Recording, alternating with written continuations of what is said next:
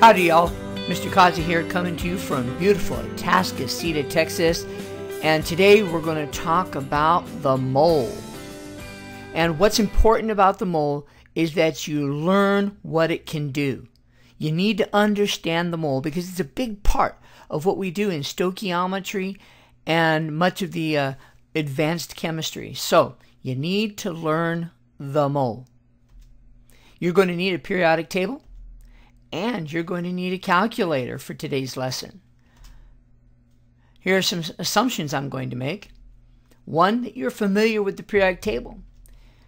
That you know how to use a calculator. That you can perform unit conversions. And you're familiar with atomic masses. So, why the mole? Well, the mole was constructed so that scientists, or chemists in particular, would have a way to count atoms, ions, and molecules without having to count them individually. They could do it by using mass. They could weigh out certain amounts, and by using the mole, they would know how much they had or how many they had. And it's because atoms and molecules are really small. So we can't count them individually. So we came up with a mole.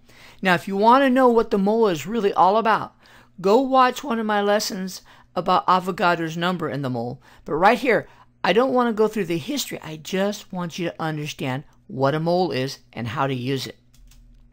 So, what's a mole? A mole is an Avogadro's number of anything, and Avogadro's number is 6.022 times 10 to the 23. That's an important number, and that's what a mole is. And a mole is just a number. Like a dozen is 12, or a pair is 2. A mole is 6.022 times 10 to the 23, which is a humongous number. But that's because atoms are so small. Let's move on. What is molar mass?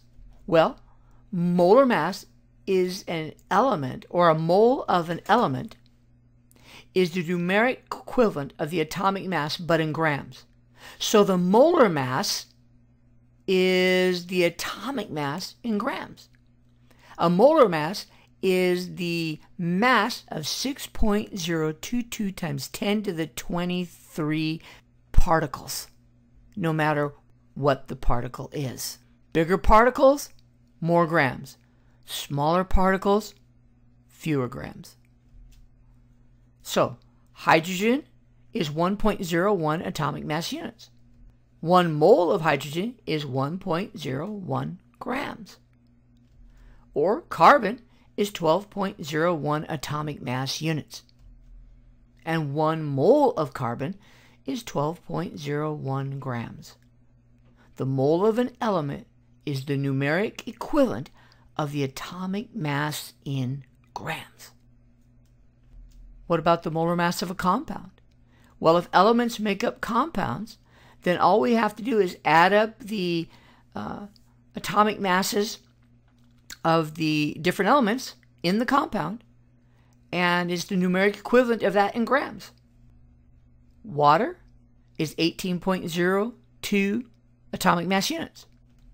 Therefore, 1 mole of water would be 18.02 grams. Carbon dioxide equals 44.01 atomic mass units. Therefore, 1 mole of carbon dioxide is 44.01 grams. All right, let's look at some conversions. It's not important for you to understand the history as much as it is that you understand how a mole is used. And 1 mole is 6.02 times 10 to the 23 particles, and 6.022 times 10 to the 23 particles is 1 mole. And particles can be atoms, it can be ions, it can be molecules, it can be formula units. But these conversions are used to go from moles to particles or particles to moles. Let's do an example. How many atoms are in 1.5 moles of gold? Well, I'll take 1.5 moles, multiply it by the conversion of 6.022 times 10 to the 23 atoms per mole. I know that I've got it set up right because moles cancel out. I'm going to plug and chug into my calculator, and I get 9.03 times 10 to the 23 atoms of gold in 1.50 moles. Now, in this conversion, we have moles per grams or grams per moles. And we use this conversion to go between the macro world and the micro world, and the subatomic world. And so moles per grams, very important conversion. So let's look at an example. I'll go to my periodic table and let's pick oxygen. And oxygen is 16.00 grams. And therefore, 1 mole or 16.00 grams of oxygen is 1 mole oxygen. And 1 mole of oxygen is 16.00 grams of oxygen. And with that knowledge that we can get from the periodic table, we can use to convert from molecules to moles to grams, or grams to moles to molecules. Here's an example. How many moles are in 29.58 grams of carbon? Well, 29.58 grams. I know that I want to take the grams, I want to change it to moles, therefore I'm going to use molar mass. Go to my periodic table, and there's carbon, which is going to be 12.01 per mole. And I've got it set up so that my grams cancel out. Put it in and plug and chug, and I get 2.463 moles of carbon. Let's look at another example.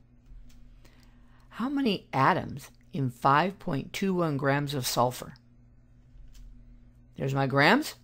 Now I want to change to atoms, so I'm going to have to go to moles and then particles. There's no direct way from grams to particles, but I can go from grams to moles to particles.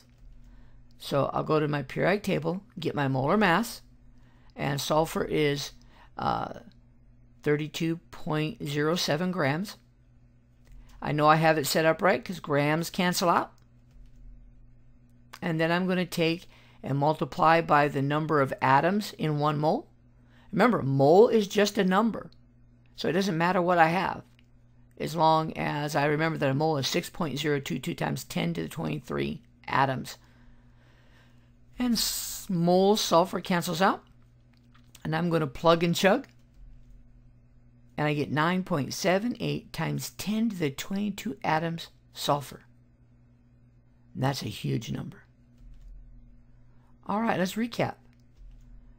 A mole is just a number, like a dozen, which is 12.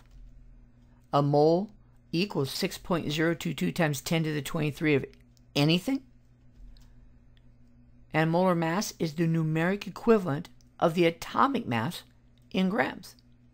And the reason that's possible, you can find out in one of my other videos.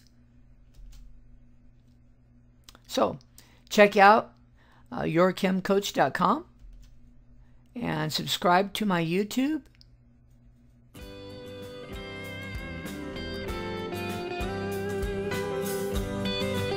Happy ions, everyone.